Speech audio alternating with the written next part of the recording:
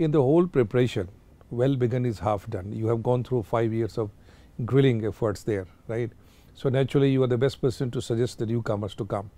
So what message you would like to give to the beginners, how to begin so that they don't have to struggle so much? This is a very important question because most of the people have this doubt when to start, how to start. As when to start I have already discussed. Graduation, the person should focus on that and then they should start preparing for UPSC. Then how to start, that is a question that need to be focused upon.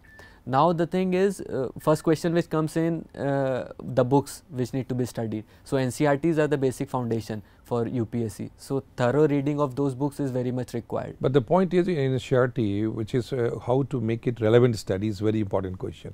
Of course, I think you would like to say about the syllabus. Yes. If one is going to be thorough. Yes. So how? So please explain something about how relevant is to go through the study of syllabus.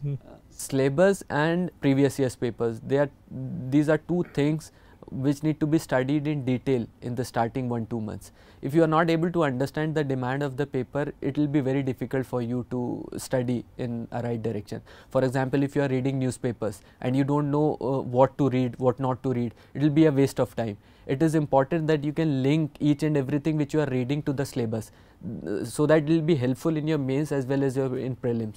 So you should by heart the syllabus and you should analyze previous year's papers. That will give you an idea in what. That will give a direction, this is which way and what are the basic core areas where one has to really focus on, because otherwise it is going to be very wide and extensive study all there.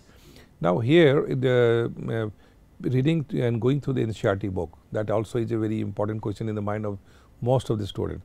First dilemma is to read old NCERT or new NCERT. Have you also gone through this dilemma anywhere? It was there because few old NCERTs are there which are very good, like history NCERTs are there, ancient, medieval, modern, old NCERTs. I studied from those NCERTs, they are really good. But in my last attempt I read those new NCERTs also which are theme based. So NCERTs are equally good whether they are old or new. It depends on person to person. So it is a question of making a combination wherever it is required. Wherever it is required. And all depends on the candidate how is going to take right.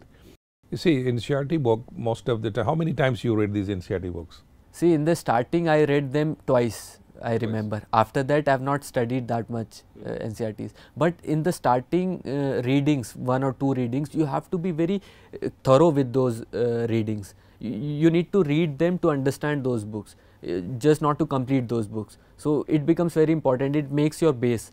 So those 2 readings are very important. Then when prelims used to come, mains used to come, I used to revise some books like geography, history I used to take up. So that I used to take up. When you say revision, do you mean to say that you read the entire book or you had prepared some brief notes on maybe in the book itself, in the margin or the space? What did you do? No, not entire book. What we do is when you read something, you mark things which are important.